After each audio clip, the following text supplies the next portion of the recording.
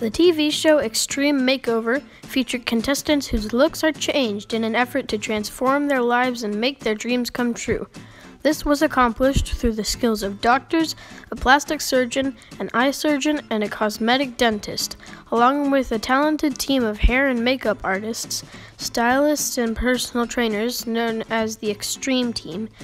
At the end of each episode, the participants returned to their friends and families to reveal their new looks to their loved ones, who were not allowed to see the incremental changes during the process.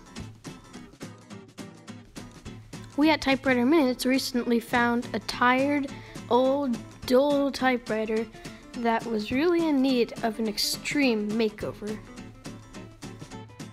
This is Eli from Typewriter Minutes. Today we are doing a review of a 1955 Silent Super in a stunning alpine blue. We picked this up locally, and when we got it, it really was closer to gray than it was to blue.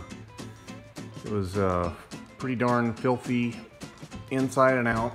We've given it a complete cleaning, complete disassembly, and it's turned out very well, I would say. There were a couple things wrong with it when we got it. The ribbon drive system needed repair. I got that working. The bunny ears paper support were totally bent forward. I think what happened was somebody had it in the case and they closed the case and it bent these up so that they were sticking straight up. This part here was all bent. The bottom part of this, which you can't see, which screws into the back plate, it was all bent, so I had to take that out, form it, and I think it turned out very well. Had a couple little paint chips which we've touched up, and you can barely see them. I'm not going to tell you where they are because you have to really look for them to notice them. And it's kind of unusual to see this alpine blue in such a blue color. Most of them I've seen are washed out. In fact, this one was kind of washed out when we got it, but it cleaned up really well. As part of our extreme makeover, we took off all the body panels and gave everything a good chemical clean. Here you can see the old tired blue compared to the new bright exciting blue. It really was an extreme makeover.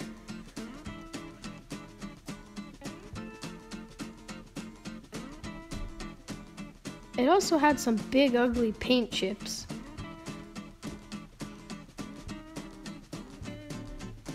We mixed up some paint and boom, matchy matchy. They were gone. We also made some rubber grommets for the body, panel, and the frame, which I'll explain in a few minutes to keep the machine nice and quiet. Again, part of the makeover. We've already done a review of Sam's Desert Sand Silent Super, but we thought this one deserved its own review because look at that blue. Okay, what do we have here then? So, it has the ribbon reverse lever right here so you don't have to open up the hood. It has a dedicated 1 exclamation mark key. It has a standard QWERTY keyboard. It has a tabulator, tab clear and tab set, a ribbon change color thingy, Ribbon color selector, and a shift on each side. It's a basket shift and it has a caps lock. So it's really nice and light on the pinkies for that basket shift. Okay, we'll pop open the hood.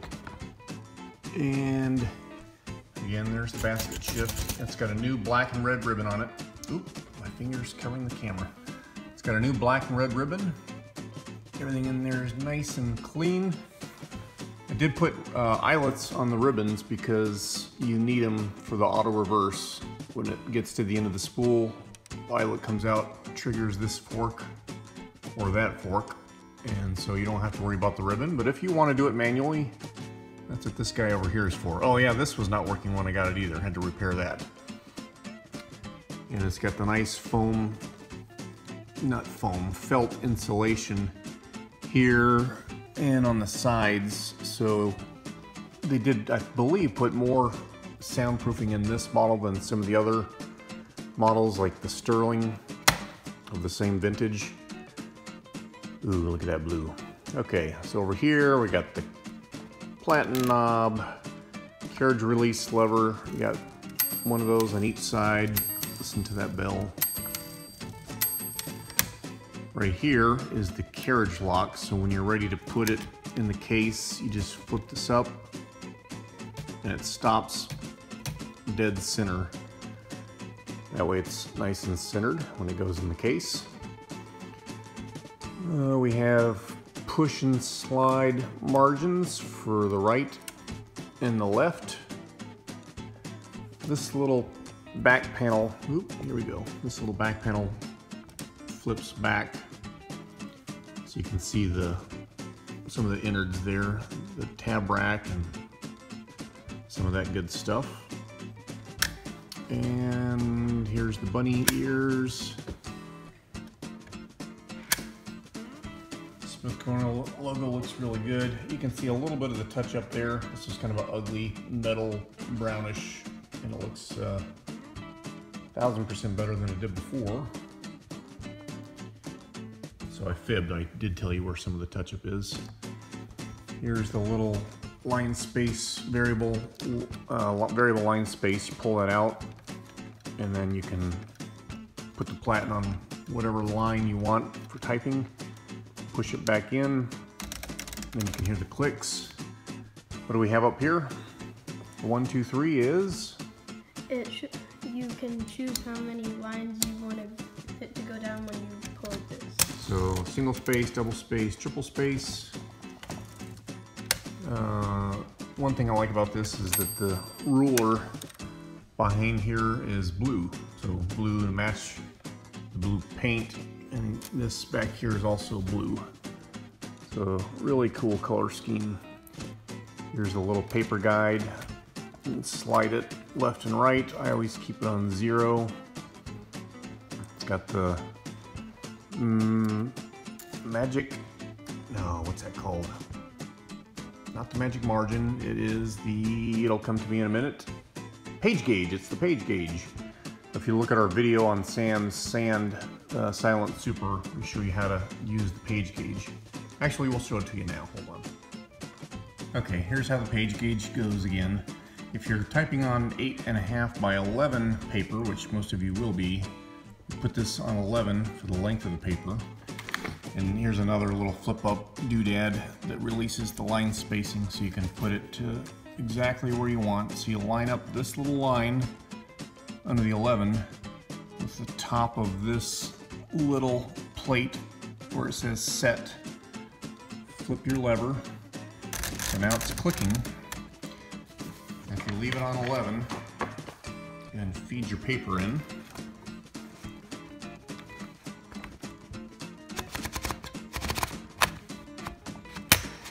by the way, this has, oh, back up cameraman, try it again. Feed the paper in. This has the little paper fingers which you can slide in and out. If you have a card, you can slide the paper fingers in to hold the card down. Also has the paper bale rollers, paper bale. So it's kind of neat to have both of those. So now, as you get down and you're typing and you get towards the end of the page, you'll notice over here it says end. So you keep an eye on the numbers as you get on the red side where it says end. See, now you have 2 inches to go to the bottom of the page, 1 inch to the bottom of the page, and then boom, you're done. So that was their way to let you know how close you were getting to the bottom of the paper before you run out. That's how the page gauge works. My executive assistant will now show you the bottom of the machine and the case. We'll tip it up on its back very carefully. You see the nice clean underside. It's got the original block rubber feet, which are still nice and gushy. I put little rubber grommets. There's one in between the screw and the body, and then there's one between the body and the frame, which you can't see. Because when it came out of the factory, it had a rubber grommet that was on both sides of the body, and that helped with, I think, noise dampening and vibration. And so I've everywhere it mounts to the frame. I went ahead and did those to help reduce the noise and vibration, and it is a nice quiet typer. Okay, we'll scooch this over here and then take a look at the holiday case. These are probably my favorite version of the typewriter case by Smith Corona. It's made by Samsonite, and they're really bulletproof. It's in excellent shape. It's got the little metal feet on the bottom. It's got one ding here, but obviously it's done a good job protecting the machine. I'll set it down here. I love the color of the handle, and it just has a nice feel to it when you're holding it. Push and pinch to open it up. They call it the holiday case because it has a bracket that comes out of the case if you flip this little lever. So if you wanted to go on a trip and use your holiday case as a luggage suitcase and have your clothes smell like typewriter, you could do that. This little doodad here I'll show you in a minute is to get the machine out of the case, and then there's a little bracket here which goes into the back of the machine here. And a lot of times you'll see paint scratches and scuffs because people aren't careful when they put the machine in the case. So I'll show you how to do that. You very carefully line up that hole with that little grabby bracket. Push down and you'll hear it click into place, and you know it's locked in because if you lift up the typewriter, the case comes with it. And then when you're ready to take the machine out, flip this little arrow, if you'll zoom in, Mr. Cameraman, push it that way, and then out it comes.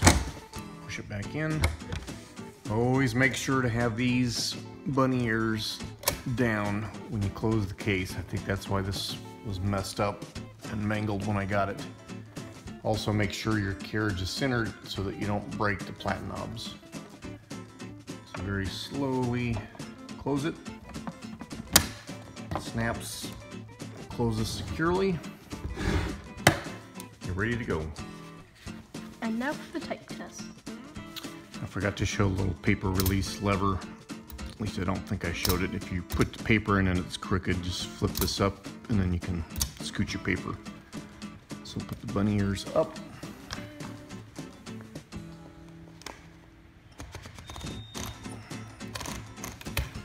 It is a little crooked, so I'll straighten it out. I recommend 2 pieces of paper, one original and one backing sheet.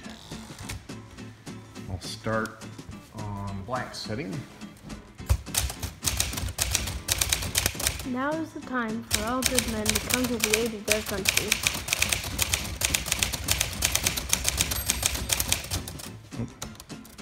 Pardon the typos. Okay, that's the line lock, so you push the margin release when you get to the margin.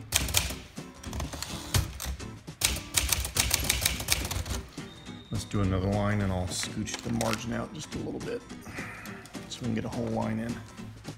Pardon the typo up there. Oops.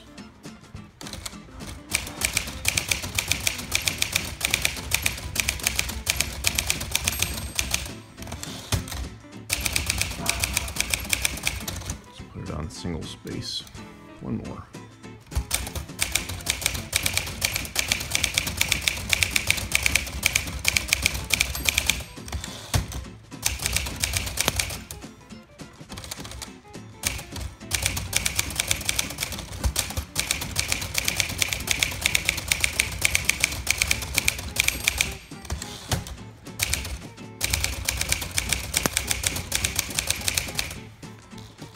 Took me a minute to get into my groove.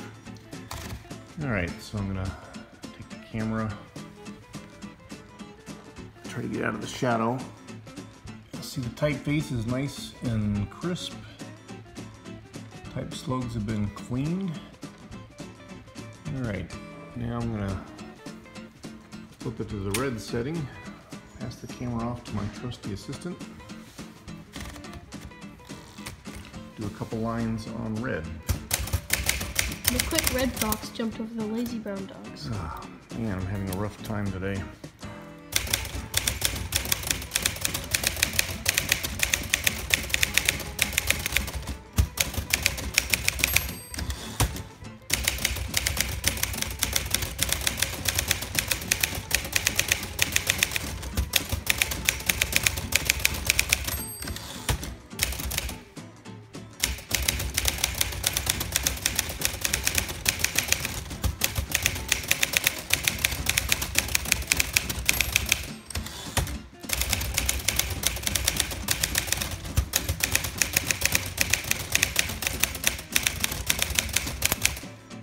I'm trying to go too fast.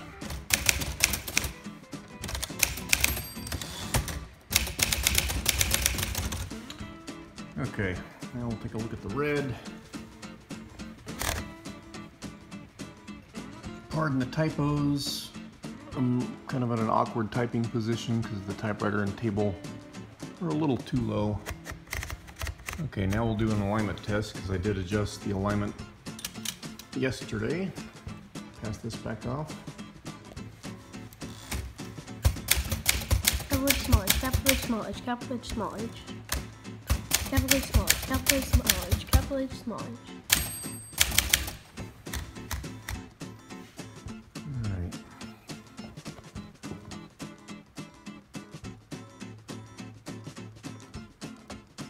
Everything's nice and aligned. We're good to go. Has a really nice typing feel to it. Smith Coronas are one of my favorite typers. The ergonomic keys just fit my fingers really well. I love the feel of the return arm. It's just solid as a rock. One of my maybe top 3 typing machines. Finish up this review of our 1955 Smith Corona Alpine Blue Silent Super with some pros and cons. Here are the pros. The stunning blue color, the amazing typing feel, the relatively quiet typer. It has the solid holiday case.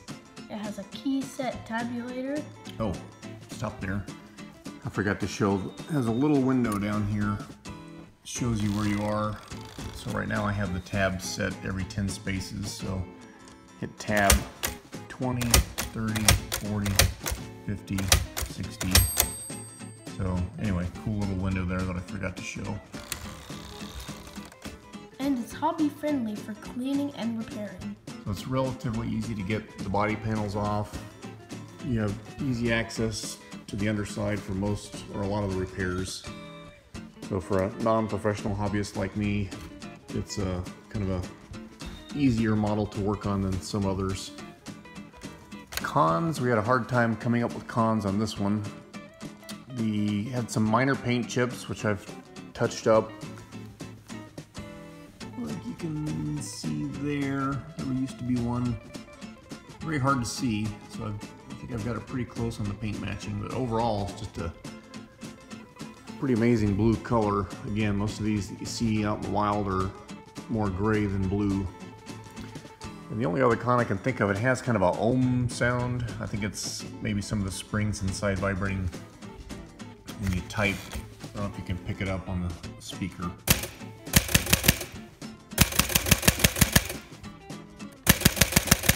I have that with some of my Smith Coronas. It's not a big deal. You can barely hear it, and so I really had to stretch to think of a negative. Just a really cool typewriter. Thanks for joining us today on Typewriter Minutes. Be sure to share, link, like, and subscribe. Bye!